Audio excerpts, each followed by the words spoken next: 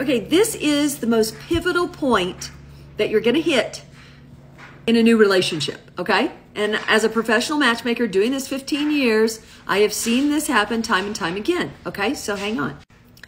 Do you know what it is? Have you guessed? It is your first fight.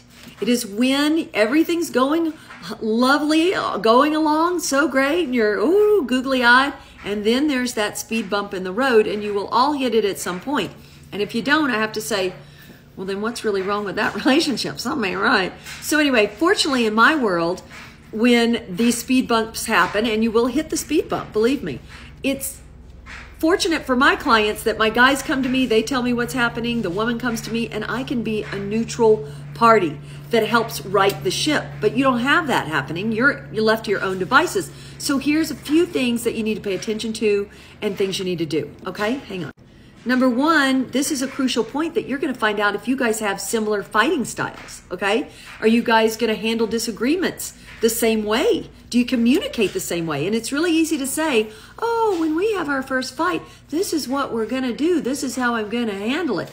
Pie in the sky. But when it's actually happening in real time, that's when shit gets real. And that's when you find out what you're really dealing with someone. So if you're someone who likes to communicate and now you suddenly find out you're with somebody who pulls away and does like, I'm going to put you in a timeout kind of scenario, this may or may not make for a compatible long-term relationship. But there is something you can kind of do, so hang on. You can be the bigger person in the scenario, okay? Don't want to get all caught up in the heat of the moment.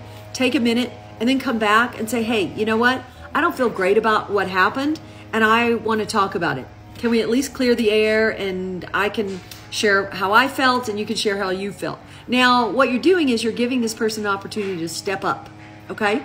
Now, hopefully they do, but if they're just somebody who just fully wants to be a big baby and pout about it, then this is a sign you have to pay attention to. You guys have two different styles of communicating, two different styles of fighting. So this relationship, in my opinion as a matchmaker, is not going to be sustainable for the long term. Because how can you be somebody that wants to communicate and be with somebody who doesn't, right? That's gonna trickle down to everything you guys are gonna do moving on into the future. It's all great when things are all great, but how you guys deal with conflict is really the make it or break it and really the pivotal point in a new relationship, all right? I hope it helps.